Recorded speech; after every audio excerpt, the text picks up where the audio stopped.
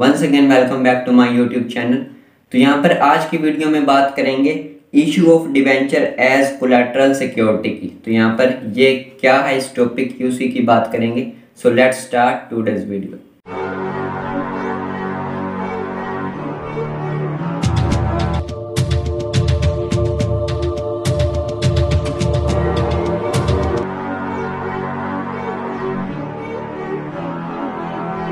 So, issue of debenture as collateral security. Sometime when a company takes a loan from a bank or from other party, the company may have to issue debenture as a subsidiary or secondary security in addition to the principal security.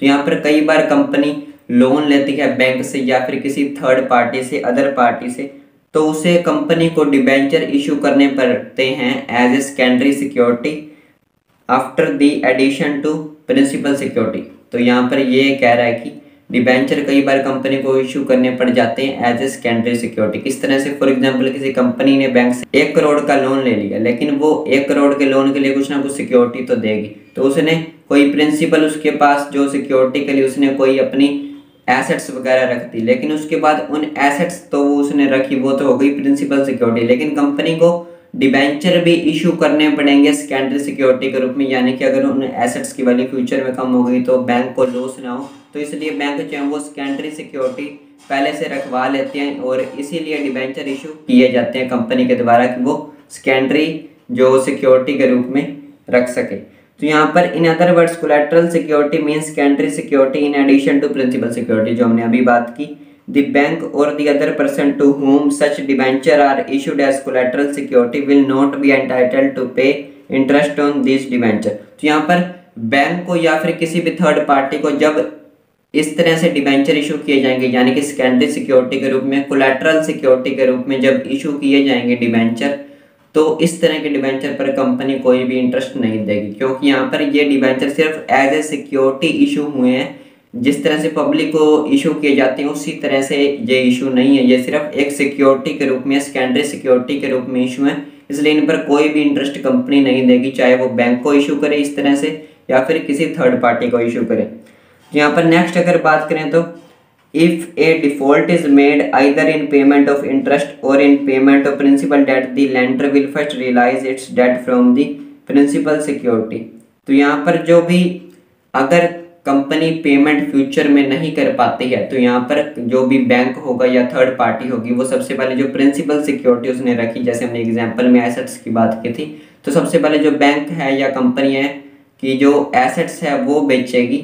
उसके बाद अगर उस asset से जो principal security के रूप में company ने रखी थी, अगर उससे पेमेंट पूरी रिसीव नहीं हो पाई, तो उसके बाद डिबेंचर जो सेकेंडरी सिक्योरिटी के रूप में इशू किए थे उनका यूज किया जा सकता है। इट में claim all the right of A debenture holder. तो यहाँ पर जो डिबेंचर होल्डर के राइट है वो सभी क्लेम कर लेगा बैंक या फिर थर्ड पार्टी, जिसने भी वो जो डिबेंचर जिसे भी इशू किया गया कोलैटरल सिक्योरिटी के रूप में, सेकेंडरी सिक्योरिटी के रूप में। तो यहाँ पर जो हमने अभी तक टॉपिक की बात की वो क्या है?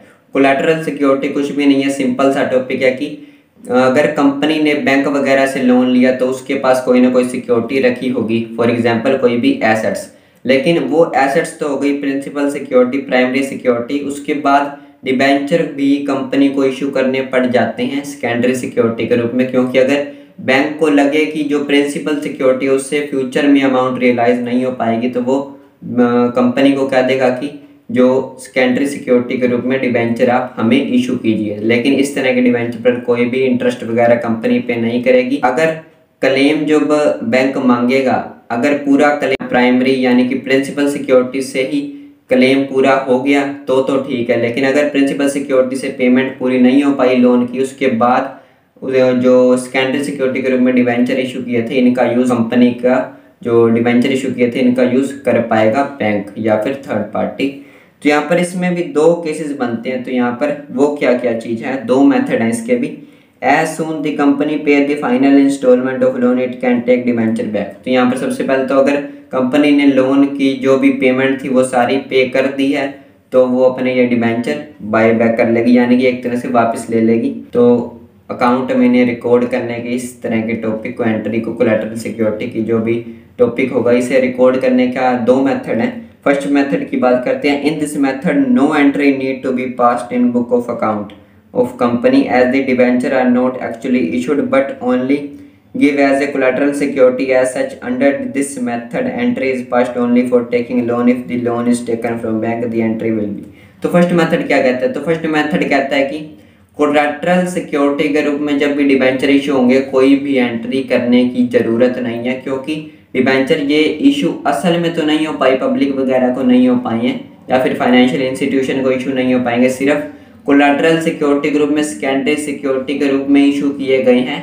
इसीलिए जो भी यहाँ पर कोई भी एंट्री वगैरह नहीं होगी कंपनी की बुक्स में, अकाउंट्स में, तो यहाँ पर एक ही एंट्री होगी जो बैंक से हम लोन लेंगे, वो एंट्री होगी bank account debit to bank loan. इसके अलावा कोई भी एंट्री नहीं होगी।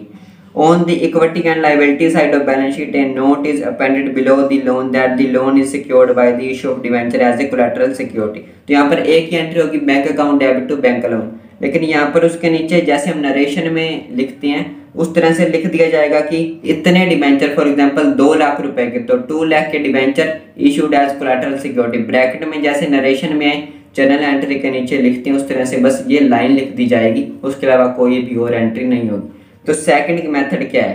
सेकंड मेथड कहता है कि in this method the entry for issuing debenture as collateral security is also recorded with the entry of taking loan. तो यहाँ पर सेकंड मेथड कहता है कि यहाँ पर जो लोन के एंट्री तो होगी ही होगी, उसके बाद जो इशू किए हैं हमने डिबेंचर उसकी भी एंट्री होगी। तो यहाँ पर असल में तो स्कॉलर्स का कॉन्फ्लिक्ट है। कुछ स्कॉलर्स का मानना है कि ये डिबेंचर असल में तो इशू नहीं हुए हैं, सिर्फ कोलैटरल सिक्योरिटी के लिए ही हैं, इसलिए इनकी एंट्री नहीं होनी चाहिए, तो उन्होंने बना दिया फर्स्ट मेथड।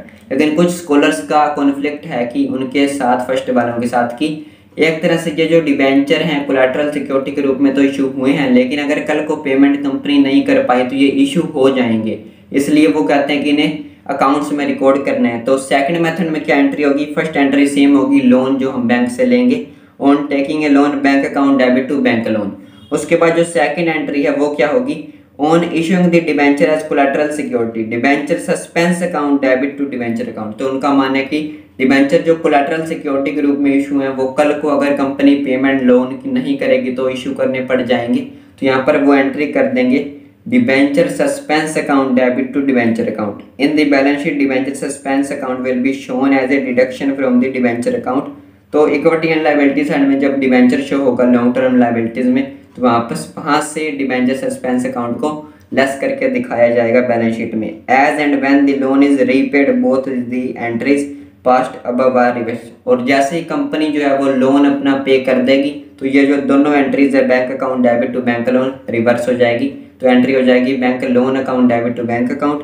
और जो सेकंड एंट्री हमने की थी debenture suspense account debit to debenture account, ये भी रिवर्स हो जाएगी debenture account debit to debenture suspense account. तो ये था कोलैटरल सिक्योरिटी का टॉपिक। तो यही था इस वीडियो में जिसमें हमने बात की दोनों मेथड की। फर्स्ट मेथड में एक ही एंट्री होगी bank account debit to bank loan, second method में bank account debit to bank loan की एंट्री तो होगी ही, उसके साथ साथ debenture suspense account debit to debenture account की भी एंट्री होगी। तो यही था छोटा सा टॉपिक कोलैटरल सिक्योरिटी का, यही था इस वीडियो में। Thanks for watching.